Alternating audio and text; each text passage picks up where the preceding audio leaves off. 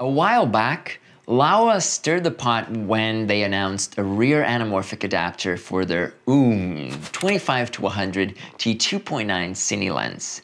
Their adapter has finally been released, and it's time we take a look at it. It was challenging to write this episode as I couldn't figure out what's the real reason this adapter exists. But what even is rear anamorphic? What are its advantages and limitations? Let's take a look.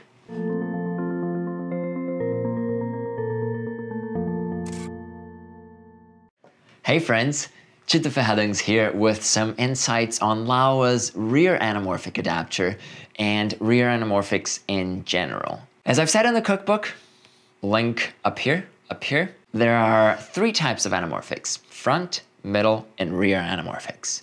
But only front anamorphics give that look that people want when we talk about anamorphics. Rear anamorphics don't give you the look at all. And this was the reason why they became so popular in the 1970s and 80s. If you remember the origin of anamorphic, as we talked about in module 1 of the cookbook, the idea was to transform the experience of going to the theater, but change as little as possible behind the scenes. Continue using the same cameras, projectors, film sizes, and technology already available at the time. This was in the early 1950s, and the change in aspect ratio was a winning feature. Decades later, filmmakers are starting to use computer-generated imagery, or CGI, to enhance their stories.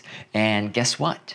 Computers do not love what anamorphic fronts do to the image. There are just too many organic qualities and unusual distortions going on. So filmmakers start to wonder, how can we continue to make widescreen pictures and use all of the film area without the distortions and artifacts introduced by front anamorphics? These are also the decades when big zooms became popular and entire lens sets would be replaced by one super versatile zoom. So someone came up with the idea of squeezing the image at the back of the lens. It turns out this has almost no side effects on the pictures besides compression itself. No crazy distortion, no flares, no oval bokeh.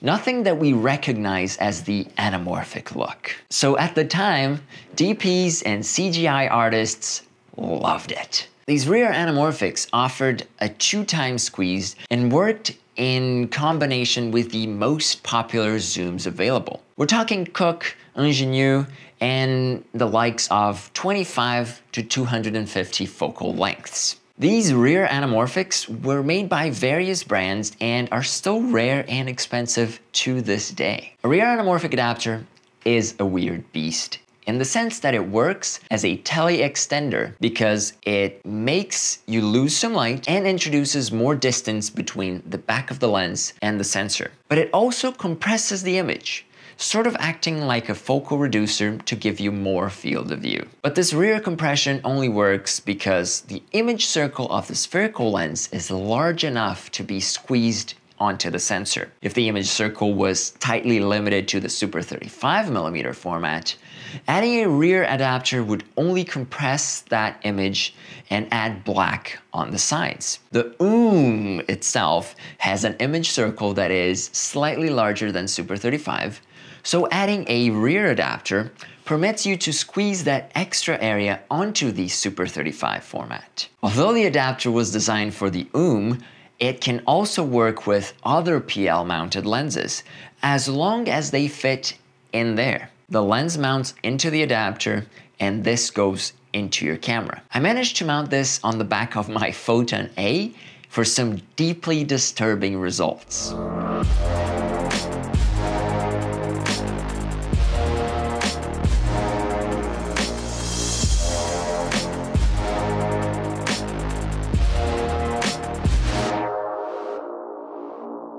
On Laowa's website, you can download and print a clearance checker for verifying if the adapter is compatible with your PL lenses. You can also find a list of compatible lenses on there, featuring many popular zooms and Zeiss CP series. For background, Laowa wanted to make an anamorphic zoom, which is a rare thing still.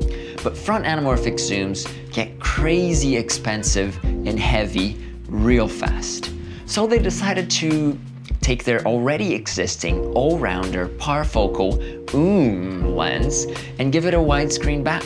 I've heard many times that using a zoom lens when you're not planning on doing any zoom during a shot is lazy filmmaking, but I disagree. Being able to choose exactly what focal length you want by sliding a dial lets you organically find your framing and feel out what kind of perspective works best for the story you're telling. For run and gun, carrying one bigger lens rather than 5 smaller ones can make you more agile and grab shots you might otherwise miss during lens switches. Again, rear anamorphics do not create what we call the anamorphic look. It doesn't give you a bokeh. It doesn't create streak flares. The flares change a little bit when compared to flares created without the adapter, but nothing like a streak shows up. And when paired with the OOM, the rear anamorphic ends up narrowing our field of view on a 35mm sensor. We lose a little bit on the sides and a fair amount on the top and bottom, along with light transmission. So what are the advantages of actually using it? The 1.33 squeeze factor is mild, but compatible with 16:9 sensors, outputting an almost cinemascope aspect ratio straight out of the box. But is it enough to compensate for the loss in field of view? I appreciate that the rear anamorphic doesn't mess with the OOM being parfocal. And even if it did, Laowa includes shims and instructions with the kit to adjust the performance in case things go sideways. Speaking of sideways, you also get markings to realign squeeze if you ever decide to do that. Using the adapter changes your maximum t-stop and focal lengths. So Laowa has included a switch on the OOM's barrel that allows you to rotate the cutouts and reveal a different set of markings to match the rear anamorphic settings, with t-stops starting at 4 and focal length range from 35 to 140 millimeters. It's a small detail, but one that goes highly appreciated. The adapter can be mounted both vertically or horizontally, allowing you to squeeze the image in either direction. Mounting it vertically lets you have a virtually taller sensor and definitely not standard operation. Maybe something you can use to facilitate for more square and vertical aspect ratios. The rear anamorphic adapter can be purchased separately for $1,000, or it can be paired with the full frame 1.4x expander for $1,800. It's definitely not a super cheap add-on, with the OOM itself costing $5,000. I'm having a hard time figuring out how this fits in the anamorphic market though, and who is it aimed at. We're missing the main traits of the anamorphic look and getting just the squeeze. Looking at the OOM itself, I can get it to cover full frame from about 55mm and up, giving me a much more interesting look than the Super 35 crop.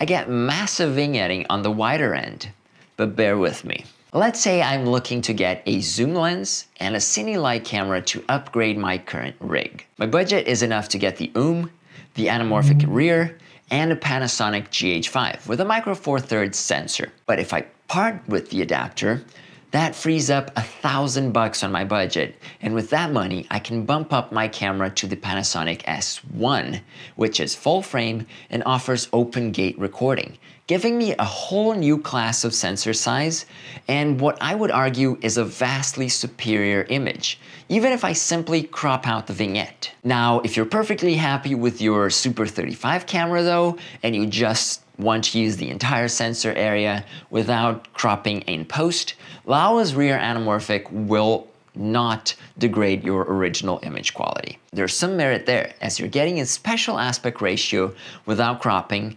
plus you keep the sharpness and character of the OOM or whatever other lens you decide to pair with it. What are your thoughts about this thing? Any crazy ideas coming to mind? I'd love to hear them in the comments below. And before you head out, make sure to subscribe to the channel and check out the perks of becoming a member. There are lots of early access videos and rewards. I hope you learned something cool here today, and I'll see you again soon. Chitteverheddings out.